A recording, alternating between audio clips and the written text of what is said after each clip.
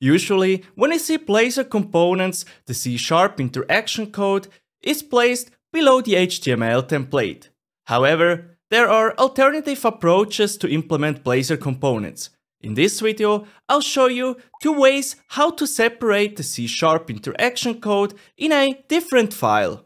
Hi, I'm a software engineer with more than a decade of experience on the .NET platform. On this channel, you'll learn all about .NET development. But first, let's learn how to implement components.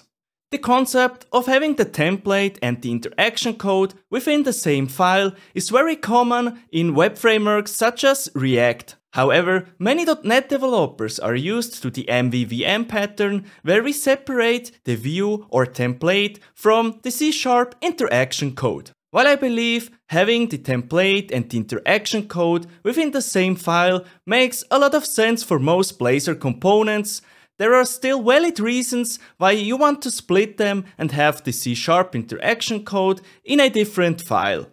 When the component template already has many lines of code and splitting it into subcomponents doesn't make sense, you can tidy things up by extracting the C# interaction code into a separate file.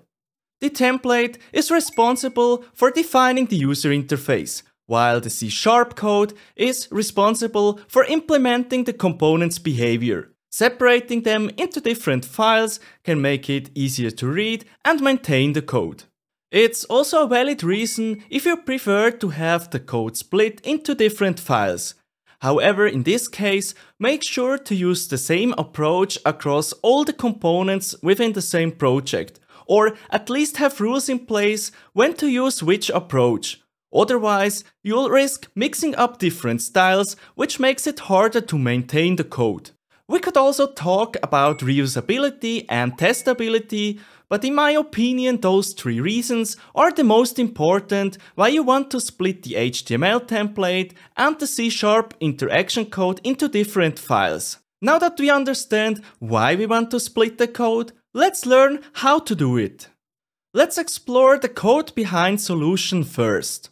In this example, we have a to-do item form component that uses the edit form component to add a to-do item to a list of to-dos.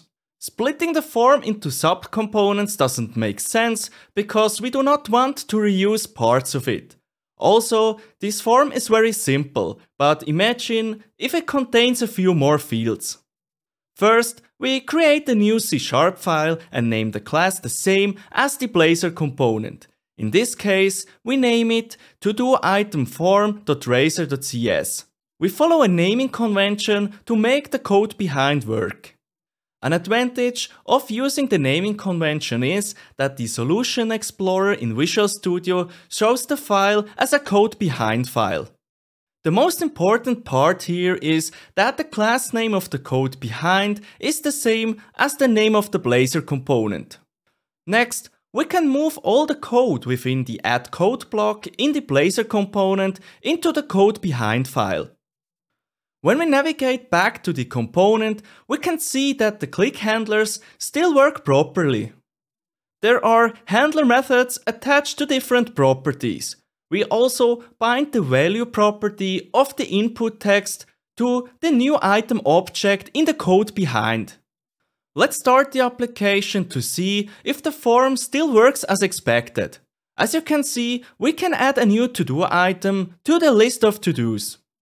Let's talk about dependency injection. We currently use the add-inject directive in the to-do item form component to inject an implementation of the to-do service. We can use the to-do service variable in the code behind. Instead of defining the variable using the add-inject directive in the Blazor component, we can also define it in the code behind file. However, the syntax is completely different. Let's remove the add-inject definition from the component file and define the variable in the code behind file.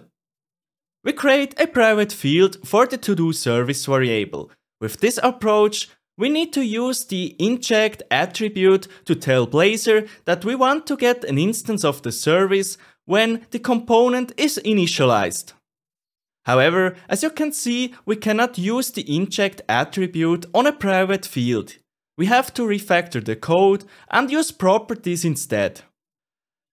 I personally prefer defining dependencies in the template file because it's less code to type, and I prefer having private fields for the service variables instead of using properties. But it's good to know that this option exists. The code behind approach is well known for ASP.NET Web Forms and ASP.NET Core Razor pages, both older .NET technologies. And of course, it's widely used in MVVM-based applications such as WPF applications. The code behind approach is simple, but there is more. Let's explore an alternative approach how to separate the template and the interaction code of a Blazor component. Similar to the code behind approach, we create a new C# file ending in razor.cs. However, this time, the name of the new file doesn't have to be the same as the Blazor component. We name it ToDoFormBase.